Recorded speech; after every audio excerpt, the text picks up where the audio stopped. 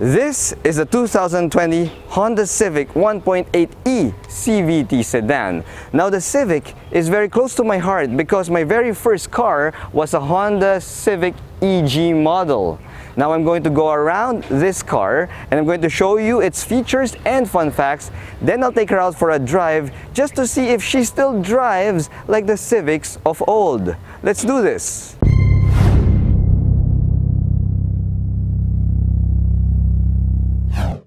I borrowed this Civic from a good friend of mine who was choosing between getting this brand new Civic or going with a relatively new Chinese brand. Now luckily, they decided to go with the Civic and its proven reliability. The Civic has always been known to be a sporty compact car, light, nimble, and quick. The 10th generation Civic, however, couldn't be accused of being small anymore. In fact, its dimensions has grown to be larger than the Honda Accord 20 years ago. It still maintained its sporty design character though, and you could see it with the bulging front fenders and that rake back hood all the way to the sleek, steeply raked windshield that this modern Civic has. It gives it that look as if it's still racing through the wind, even if it's just standing still in the parking lot. Starting off with the front grille, this Civic 1.8E sports a ton of chrome up front. Now this is pretty standard across all the models in Honda's lineup now, except for the RS Turbo and the Civic Type R. Now, Honda has this penchant for using a lot of chrome that will help you brighten up the front of your car. Now, looking at the headlights, you will see that this is one of my favorite design cues of this newest Civic. The headlights sport an array of LEDs that gives it that futuristic vibe to it, as if it just came out of a sci-fi movie.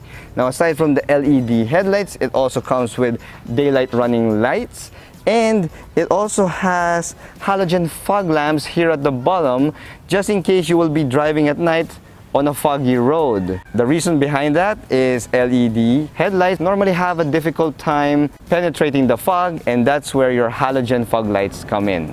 Moving on to the wheels, the 1.8E variant sports 16-inch wheels wrapped in 215/55 rubber. Now, if that may seem a little bit small for you, it is, and it does look small given the size of the new Civic's body. However, the 18-inch wheels are reserved for its sportier brother, the RS Turbo. Moving on to the engine, what you have here is a 1.8-liter iVTEC engine that is good for 141 horsepower and 174 Newton meters of torque. The numbers for this engine is decent for a compact sedan like the Civic, and it should haul you from one place to another with relative ease. Moving on to the trunk, this is where all that added size and dimension went to, because as you open the trunk, you will note that you have 525 liters of trunk space. This is a ton of space for you to put in a large suitcase and a bunch of your stuff. Now, if 525 liters is still not enough, all you need to do is pull on these latches up front, and you can move over to the back seat and tumble the back seat down, which will now give you more space in your trunk to haul all your junk. Looking at the key fob of the Civic, you will note that it has the usual lock and unlock button and a trunk release button. But looking over here to the left side, there is another button that has a circular thing. All you have to do is hold this for a few seconds and it will turn on the ignition of your car as well as the climate control. Now, this is normally a feature found in most Western cars with winters, so that their engine would start running hot even on a cold winter day. But it also has a use here in the tropics, because you don't want to go back to a sweltering hot car in the parking lot, and when you get there, your car is already running and the aircon has already cooled the cabin. Now let's go inside the Civic and check out the interior. Upon opening, the first thing you'll notice is the 1.8E does not sport leather seats. Instead, it comes with black cloth, but you cannot see it because in this case, the owner decided to put on and install the free seat covers that came with the car. Looking at the instrument panel, you will notice that the gauges are in full LED digital display.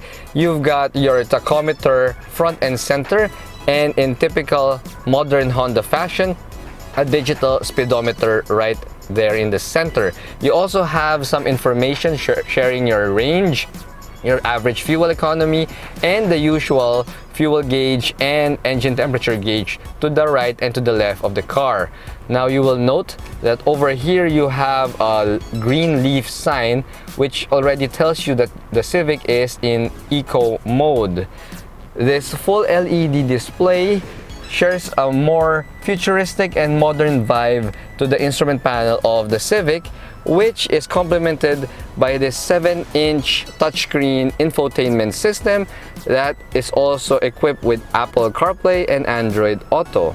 Now all Civic variants come with a push-start engine start-stop button, and all variants offered in the Philippines come with this CVT transmission.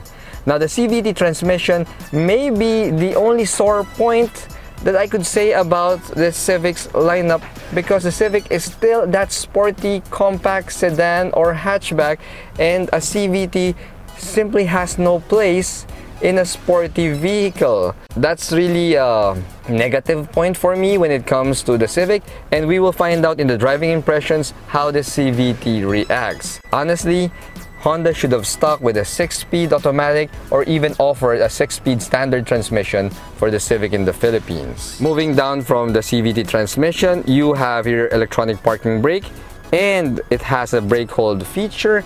It basically holds the brake when you reach a full stop, and then just depress on the gas and it will just go automatically. Since the Civic is a compact sedan but it's still marketed towards families, let's take a look at the space in the back seat just to see how roomy it is.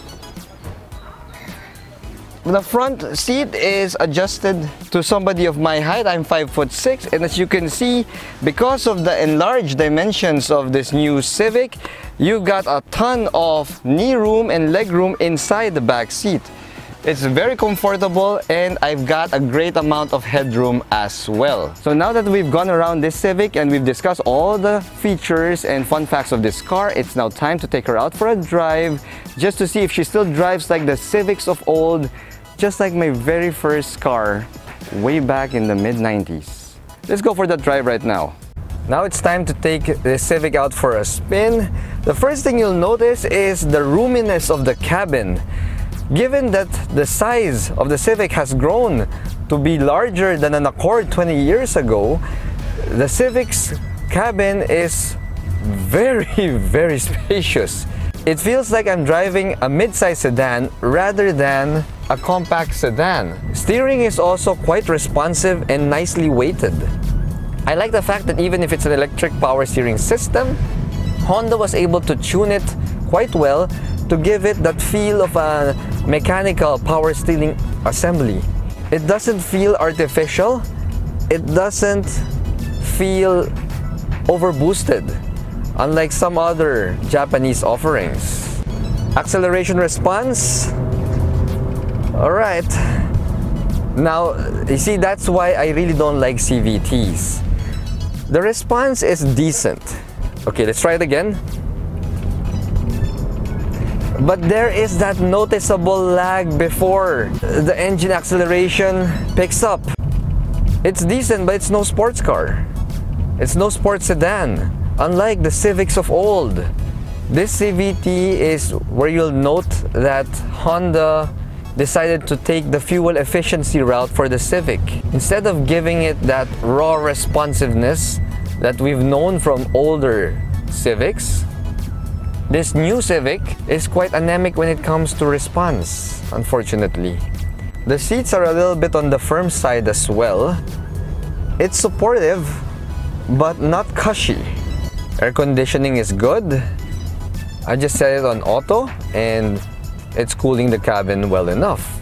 It's quite obvious that Honda tuned the Civic to be more on the comfort and fuel efficiency side, especially when it comes to the cabin and when it comes to its responsiveness.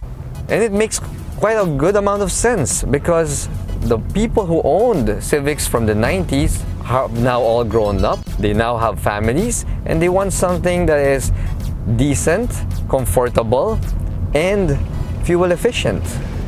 And that's what this Civic can give. Unfortunately, if you're looking for something that is a little bit more sporty, you should opt for the RS Turbo, which unfortunately also comes with a CVT, or go all out and pony up for a Civic Type R with its awesome 6-speed manual transmission. Now that is a Civic that drives like the Civics of the 90s.